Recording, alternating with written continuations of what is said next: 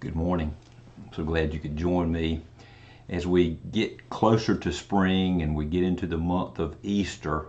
I wanted to remind you that this Sunday is daylight savings time.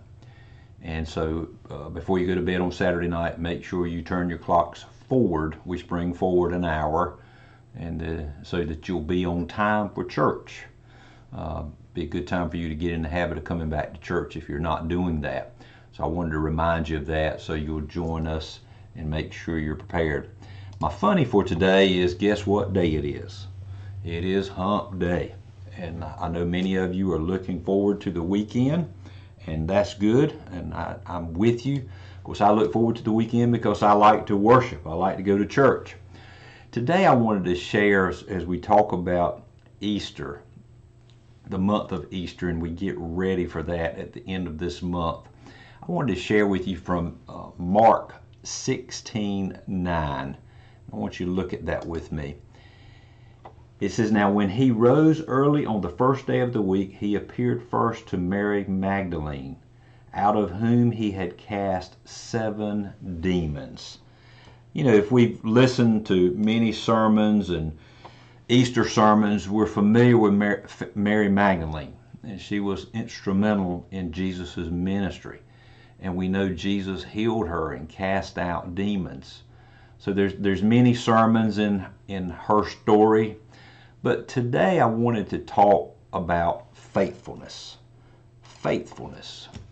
You know, the Bible speaks of this many times, and it talks about God's faithfulness. I want to talk about our faithfulness.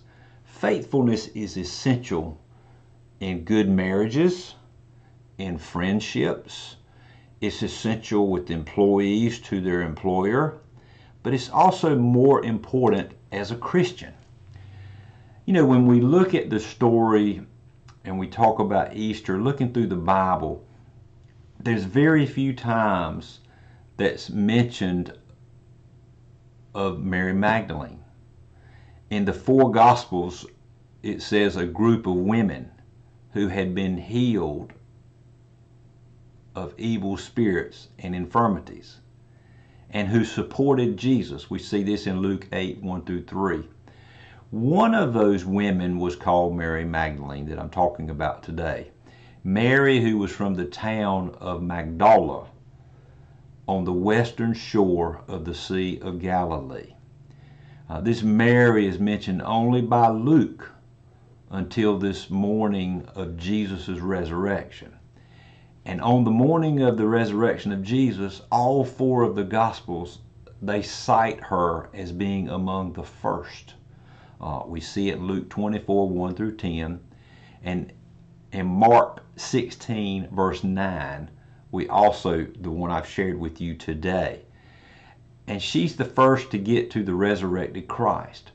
Luke, the physician, notes that the women came to the tomb to complete Jesus' burial ritual, and that was with the spices that were traditionally used, and we read about that in Luke 24 verse 1. But they came and they only find an empty tomb.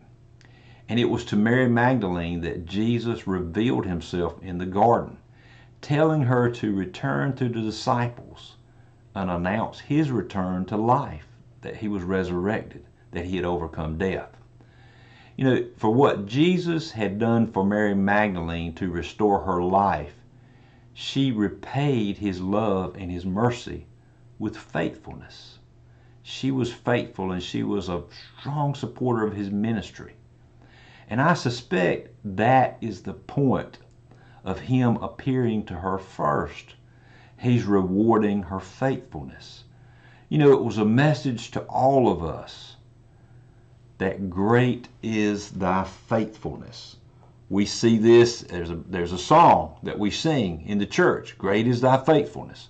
It's an old hymnal, and it shows how important it is to be rewarded for your faithfulness. You know, let her faithfulness, Mary Magdalene, and her devotion to Jesus be an example to you today. Because Jesus has died on the cross, and he's redeemed all of us, Not just Mary Magdalene, but all of us.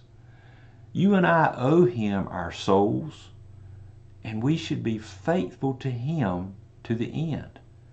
And we should follow him to the throne of God. I want you to examine your life today. How faithful are you in your marriage, in your friendships? With your employer, are you trusted? How faithful are you to God? Can he trust you with the blessings and resources and talents that he's given you? Are you giving back to further the kingdom of God on earth as in heaven? Not just giving your money, which you should be doing, that is what the Bible commands us, but you should also give your talents. Use them to be faithful to the Lord.